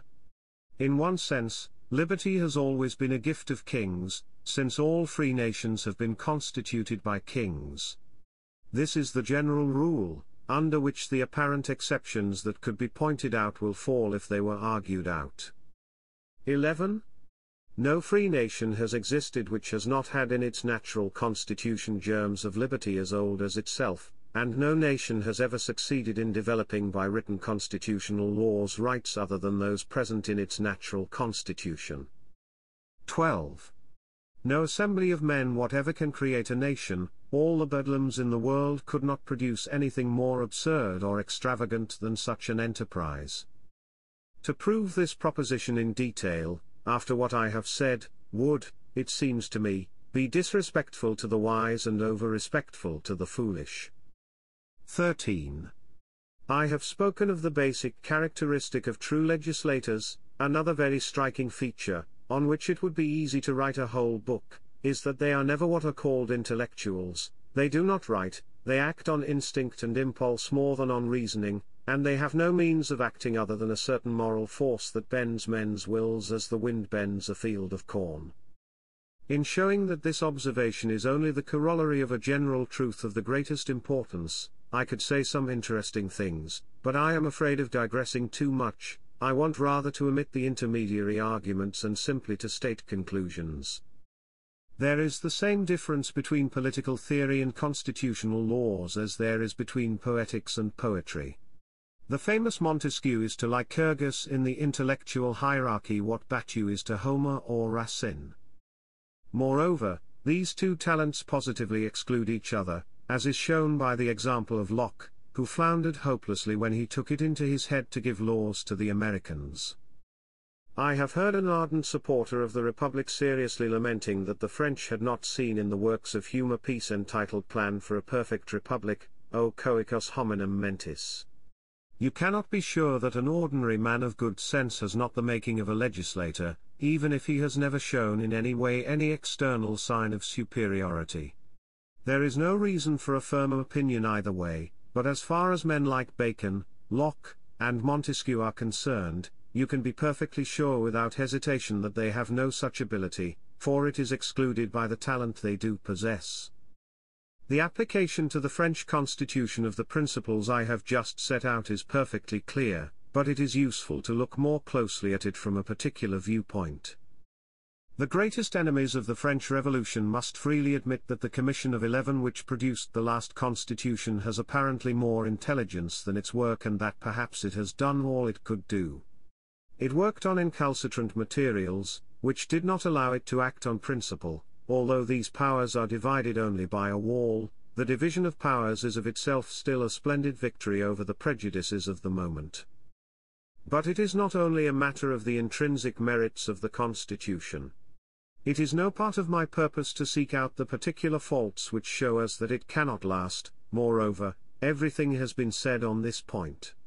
I shall point out only the error of the theory on which this Constitution is based and which has misled the French from the beginning of their revolution. The 1795 Constitution, like its predecessors, was made for man. But there is no such thing as man in the world. During my life, I have seen Frenchmen, Italians, Russians and so on. Thanks to Montesquieu, I even know that one can be Persian, but I must say, as for man, I have never come across him anywhere. If he exists, he is completely unknown to me. Is there a single country in the world in which there is a council of 500, a council of elders, and 5 leaders? Such a constitution may be offered to every human association from China to Geneva. But a constitution that is made for all nations is made for none. It is a pure abstraction, an academic exercise of the mind, according to some hypothetical ideal, that should be addressed to man, in whatever imaginary realm he inhabits. Is not a constitution a solution to the following problem: given the population, customs, religion, geographical situation, political relations, wealth, good and bad qualities of a particular nation, to find the laws which suit it? Yet this problem is not even approached in the 1795 Constitution, which was aimed solely at man. Thus every imaginable reason combines to show that this enterprise has not the divine blessing. It is no more than a schoolboy's exercise. Already at this moment, how many signs of decay does it reveal? Chapter 7.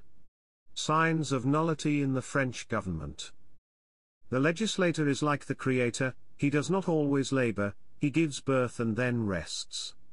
Every true legislator has his Sabbath, and intermittency is his distinctive characteristic, so that of it spoke a truth of the first order when he said, Quod caret alterna requi durabile non est. If perfection was an attribute of human nature, each legislator would speak only once, but, although all our works are imperfect and the sovereign is obliged to support political institutions with new laws to the degree that they become tainted, Yet human legislation draws closer to its model by that intermittency of which I was just now speaking.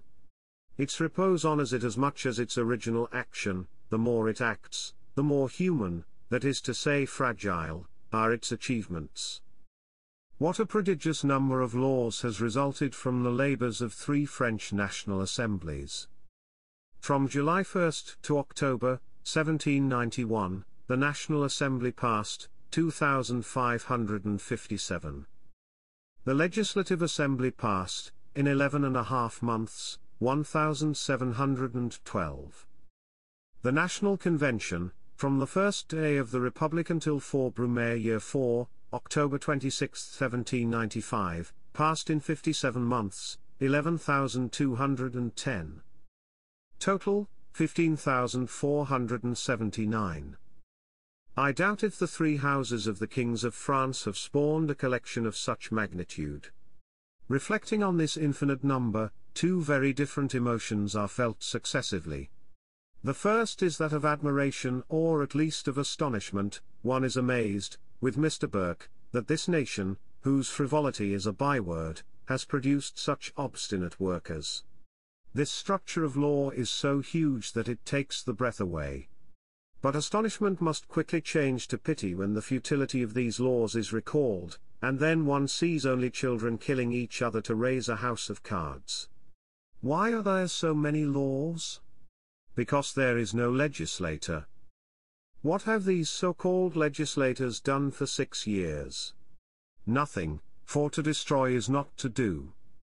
One cannot tire of the incredible sight of a nation giving itself 3 constitutions in 5 years. No legislator has groped his way cautiously, he says fiat, as is his method, and the engine starts. In spite of the different efforts made in this field by the 3 assemblies, everything has gone from bad to worse, since the assent of the nation to the work of the legislators has been increasingly lacking. Modern philosophy is at one and the same time too materialistic and too presumptuous to see the real springs of action in politics.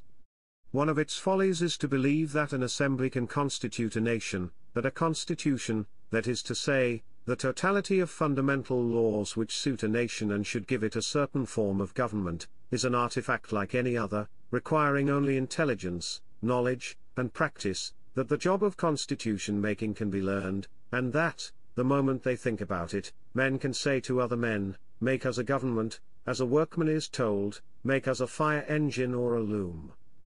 Yet it is a truth as certain in its way as a mathematical proposition that no great institution results from deliberation and that human works are fragile in proportion to the number of men concerned in them and the degree to which science and reasoning have been used a priori. A written constitution such as that which today governs the French is no more than an automaton possessing only the external forms of life. Man, by his own powers, is at the most a Vaucanson. To be a Prometheus he must climb to heaven, for the legislator cannot gain obedience either by force or by reasoning. Rousseau, Social Contract Book 2, Chap. 7. It could be said that, at this time, the experiment has been tried, for it would be unobservant to say that the French constitution is working, since this would be to mistake the constitution for the government. This last, which is a highly advanced despotism, works only too well, but the constitution does not exist except on paper. It is observed or broken according to the interests of the rulers, the people counts for nothing, and the outrages its masters commit on it under the forms of respect should be quite enough to cure it of its errors. The life of a government is as real as the life of a man, it can be felt or, rather, it can be seen, and no one can deceive himself on this point. I beg every Frenchman with a conscience to ask himself if he does not do violence to himself to give his representatives the title of legislators, if this title of etiquette and courtesy does not strain him slightly, a little as he felt when, under the Ancien regime, he was pleased to call the son of the king's secretary count or marquis. Every honor springs from God, said Homer of old. He literally speaks the language of St. Paul yet without plagiarizing him. What is certain is that man cannot bestow that indefinable quality that is called dignity. To the sovereign alone belongs honor above all, from him, as from an inexhaustible fountain, it flows in varying degrees onto classes and individuals. I noticed that, when a member of the legislature talked of his rank in print, the newspapers made fun of him, because in fact there is no rank in France, but only power which depends only on force. The people see nothing in a deputy except the 750th part of a power of doing great harm. The respected deputy is not respected because he is a deputy, but because he is worthy of respect. It may perhaps be an illusion on my part, but this wage that a conceited neologism terms indemnity seems to me to be a count against French representation. Free by law and independent by fortune, the Englishman who comes to London to represent the nation at his own expense has something impressive about him.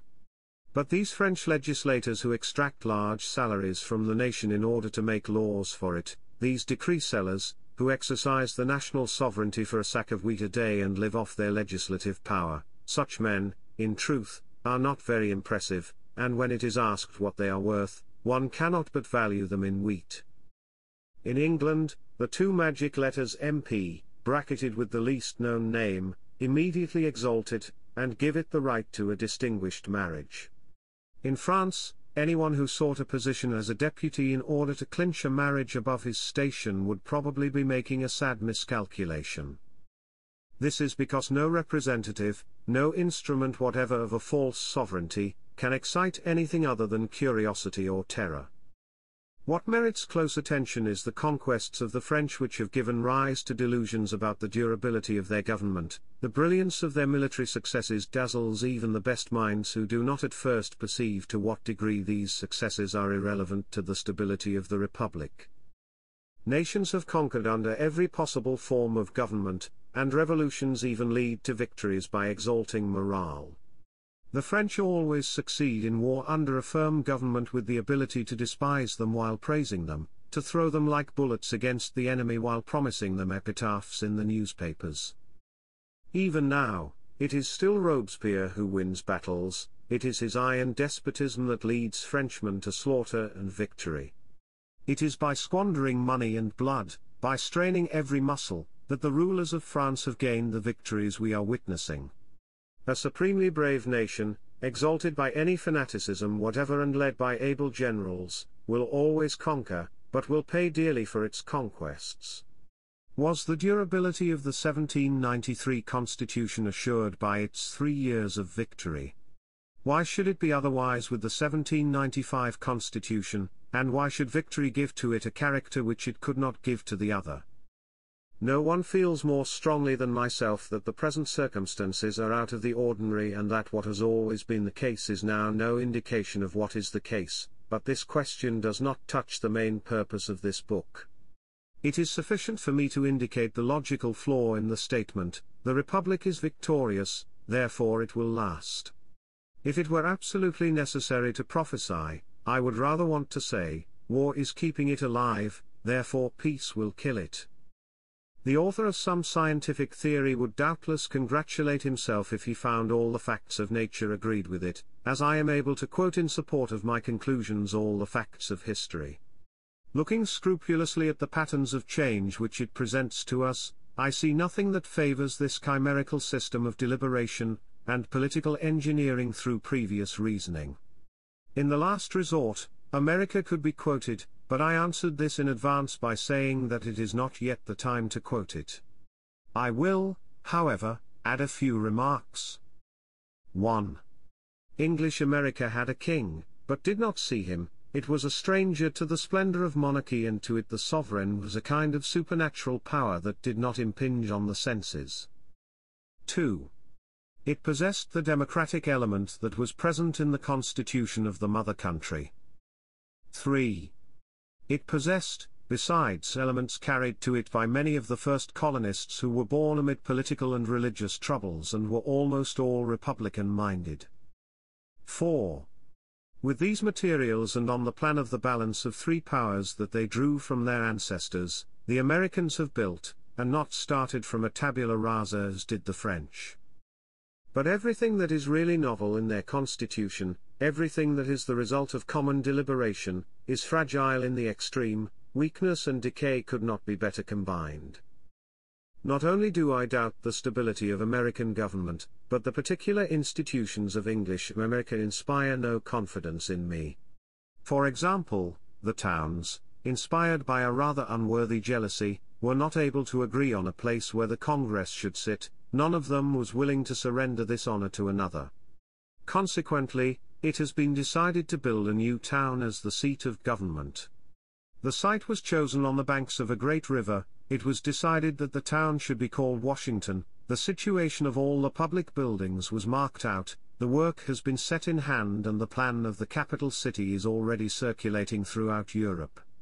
In essentials, there is nothing in this beyond human powers. A town can very easily be built. Nevertheless, there is too much deliberation, too much of mankind, in all this, and it is 1,000 to 1 that the town will not be built, or that it will not be called Washington, or that Congress will not sit there. Chapter 8. On the Old French Constitution, Digression on the King and the Declaration to the French of July, 1795. 3 different theories have been held on the Old French Constitution. Some have claimed that the nation had no constitution, others held the opposite, and finally others again have taken up a middle position, as happens in every important matter of dispute, holding that the French had in fact a constitution but that it was not observed. The first view is unsustainable, while the other two do not really contradict each other. The error of those who claimed that France had no constitution sprang from the great error over the nature of human power, previous deliberation and written laws. If a man of good will, relying only on good sense and rectitude, asks what the old French constitution was, the straightforward reply can be given: it is what you felt when you were in France. It is the mixture of liberty and authority, law and opinion, that made the foreign traveler in France believe that he was living under a government different from his own. But to go deeper into the question, in the corpus of French public law will be found features and provisions that raise France above all the known monarchies. A particular feature of this monarchy is that it has a certain theocratic element peculiar to it that has given it a life of 14 centuries, and that is particularly French in its nature. The bishops, in this respect successors to the Druids, only perfected it. I do not believe that any other European monarchy has used, for the good of the state, a greater number of pontiffs in civil government.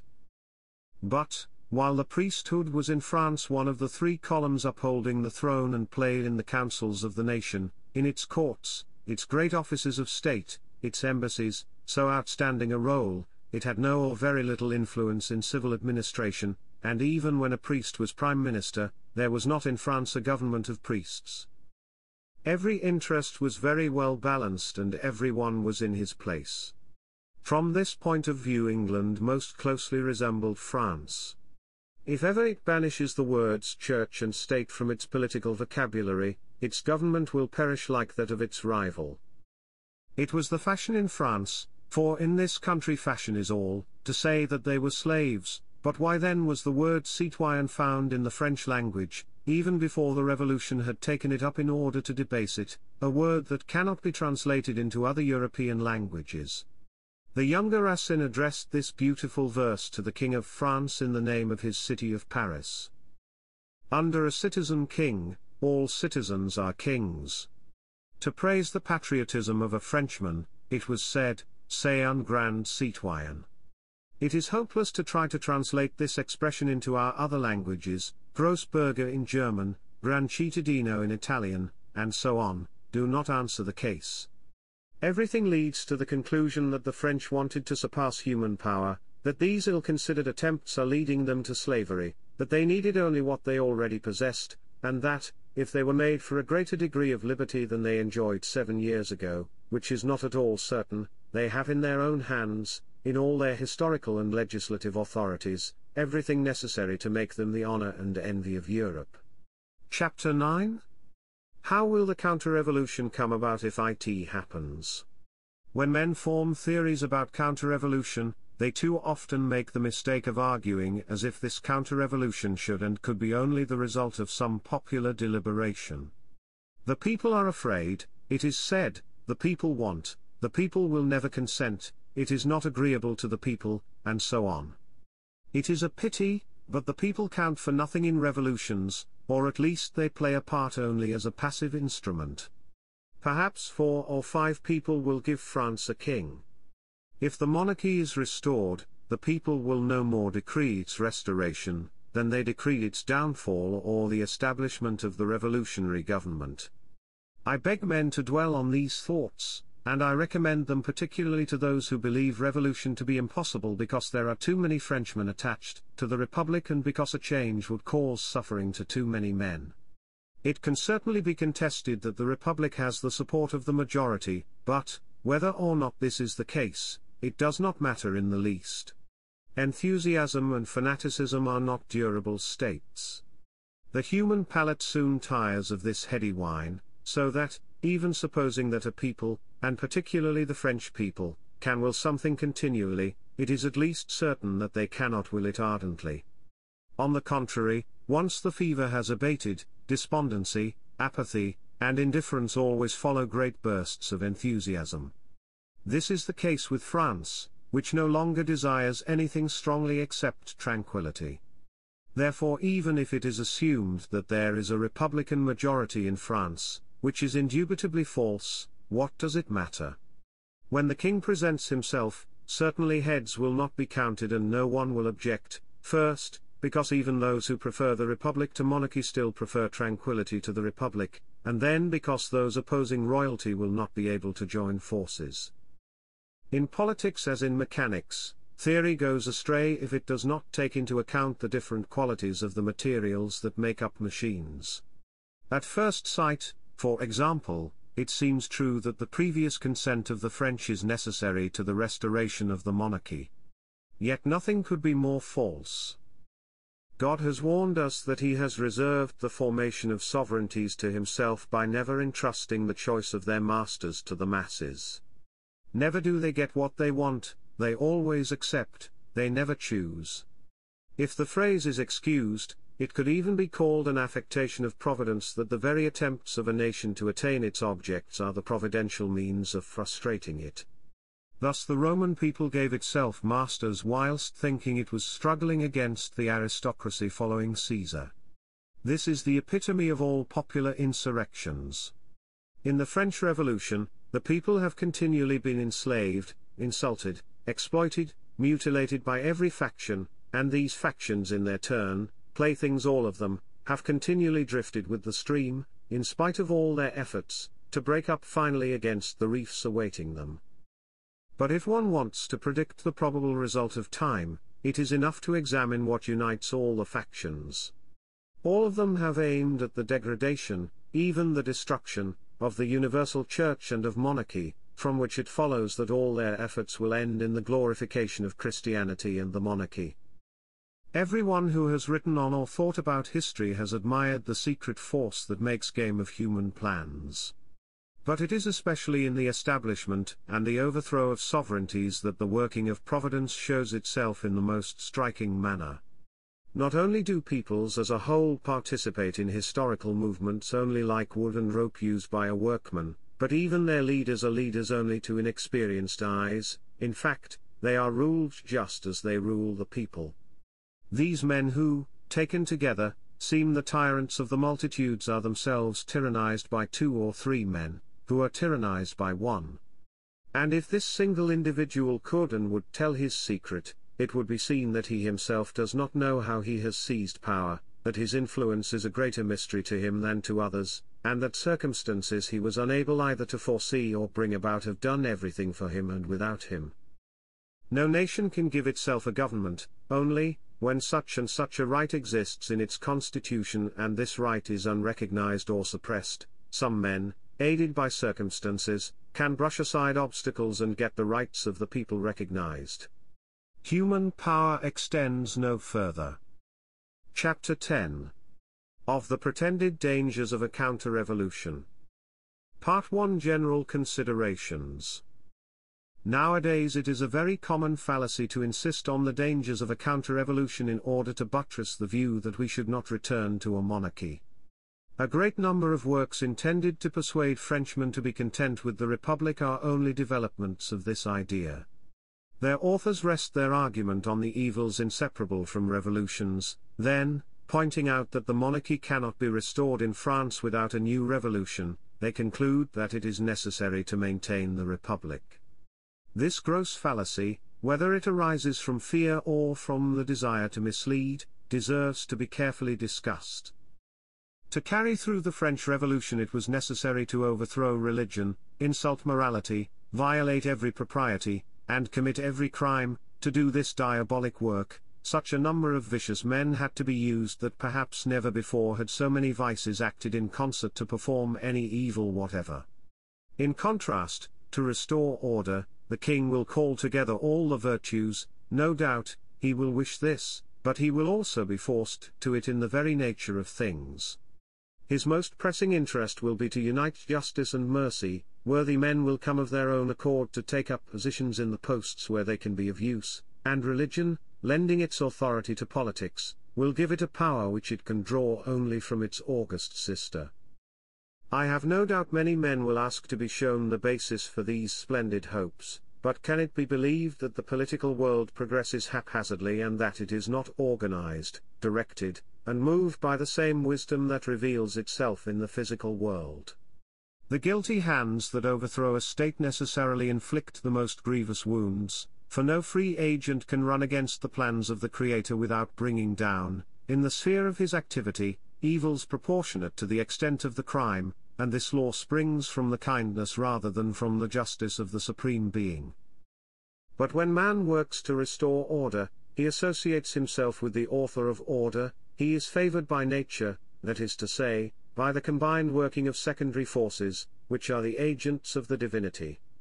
His action has something divine in it, it is both gentle and authoritative, it forces nothing yet nothing resists it. In carrying out its plans, it restores to health. As it acts, so is calmed that disquiet and painful agitation which are the effect and the symptom of disorder, just as men know that a skillful doctor has put back a dislocated joint by the cessation of pain.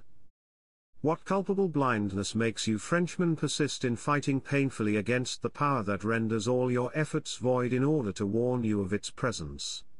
You are powerless only because you have dared to separate yourselves from it and even to work against it. Once you act in harmony with it, you will participate in some manner in its nature, all obstacles will disappear before you, and you will laugh at the private fears which now agitate you. All the parts of the political machine have a natural tendency to move toward the place assigned to them, and this divine tendency will favor all the efforts of the king, and order being the natural element of man, you will find in it the happiness you vainly seek in disorder. The revolution has caused you suffering because it was the work of all the vices and because the vices are man's tortures. For the opposite reason, the return to monarchy, far from producing the evils you fear for the future, will put a stop to those which are today destroying you. All your efforts will have positive results, you will destroy only destruction. Rid yourself for once of those distressing doctrines which have dishonored an age and caused the fall of France. You have already learned to know the preachers of these fatal dogmas, but the impression they have made on your mind has not been wiped out. In all your plans of creation and restoration, you forget nothing but God. They have driven a rift between you and Him. It is by no more than an effort of reasoning that you raise your thoughts to the unfailing source of all existence. You want to see only man, his actions so weak, so dependent, so circumscribed, his will so corrupt and irresolute, and the existence of a superior cause is nothing but a theory to you. Yet it presses in on you and surrounds you, it impinges on you, and the whole world tells you of it. When you are told that without it you will be strong only in destruction, this is no vain theory that is retailed to you, but a practical truth founded on the experience of every age and on the knowledge of human nature. Look at history and you will not see one political foundation, indeed any sort of institution of consequence and durability, that is not based on a religious idea, no matter of what kind, for there is no entirely false religious theory. It can be said without fear of contradiction that, generally speaking, monarchy is the form of government that gives the most distinction to the most people. In this kind of government, the sovereign possesses sufficient luster to share some of it, with the necessary gradations, between a host of agents which it distinguishes to a greater or lesser degree. In a republic, sovereignty is not tangible as in a monarchy, but is a purely moral concept whose greatness is incommunicable. In addition, in republics public offices are nothing outside the seat of government, and moreover have consequence only insofar as they are occupied by members of the government. There it is the man who honors the office rather than the office the man, who is distinguished not as agent, but as a portion of sovereignty. One can see in the provinces subject to republican government that public offices, except those reserved for members of the sovereign body, raise their holders very little in the eyes of their fellow men and have practically no significance in public opinion, for of its nature a republic is the government that gives the most rights to the very small number of men who are called the sovereign, and that takes away the most from the others who are called subjects. The nearer a republic approaches a pure democracy, the more striking this observation will be. Just recall the innumerable offices, even leaving out of account all the offices that were for sale, that the old government of France opened to universal ambition. It is true that the highest positions were more difficult for the ordinary citizen to reach, but this is perfectly reasonable. There is too much movement in the state and not enough subordination where all can aspire to everything. Order demands that offices should be graduated like the condition of citizens, and that talents, and sometimes even simply patronage, should surmount the barriers dividing different classes. In this way there is emulation without humiliation and mobility without chaos. Indeed, the distinction attached to an office is directly proportionate to the greater or lesser difficulty of attaining it. To object that these distinctions are bad is to change the question, but I would say, if your offices do not elevate those filling them, do not boast about giving them to everyone, for you are not giving anything. If, however, offices do and must create distinctions, I repeat that no man of good faith can deny that monarchy is the government which, by its offices alone and independently of nobility, distinguishes the greatest number of the rest of its citizens. Moreover, one must not be duped by that egalitarian ideal that is simply a matter of words. The soldier who is free to talk to his officer in a grossly familiar tone is not by that his equal. The hierarchy of office, which disappeared at first in the general confusion, begins to emerge.